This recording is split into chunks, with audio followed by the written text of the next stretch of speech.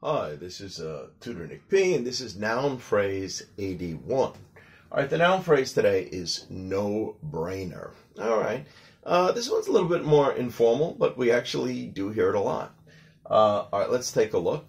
Here we have two meanings of it.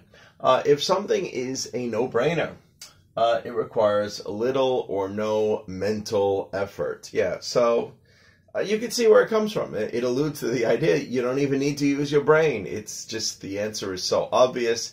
It's so clear. Your brain could be gone. So it's a no-brainer. You don't have to put any exertion or stress on your brain. It's easy. It's very easy to make a decision or to know what to do. You hardly need to use your brain. So it's a no-brainer.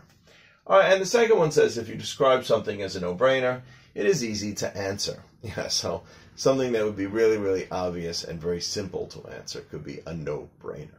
Okay, good. All right, here's just a couple of examples.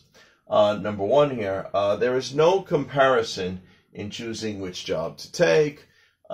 This one is much better. It is a no-brainer. So, maybe you have many, many benefits and perks in this one, and this one's not so much. So the choice is easy. It's a no-brainer. Okay. Or number two, if you support these policies, then voting for him is a no-brainer. The other candidate is completely against these policies. So it's not like you have another choice. So it's a no-brainer. It's easy to choose which one to vote for, or in this case, what to do. You don't have to think too hard about it. Anyway, I hope you got it. I hope it's clear. Thank you for your time. Bye-bye.